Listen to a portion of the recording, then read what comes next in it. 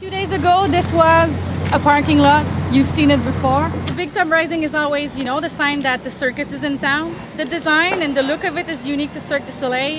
The blue and yellow Big Top are kind of our trademark. There's about 80 guys pushing all of the about 117 side poles that we have. And right now the poles are laying inwards towards the middle of the tent. What is going to happen, and what we call the Big Top Rising, is the actual push of those poles. Okay?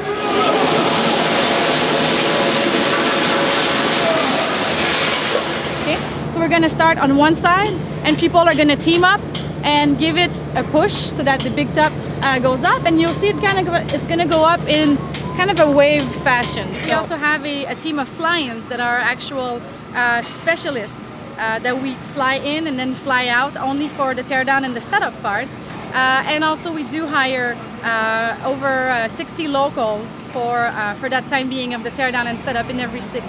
And then for the city run, we do hire even more locals for all of the kitchen, receptionists, the ushers, the box office, and to help us out with all the operations. Well, it takes us about 2.5 days to tear everything down, 1 or 2 days to transport everything depending on the distance, and about 7 days to put everything back together, test, and be show ready.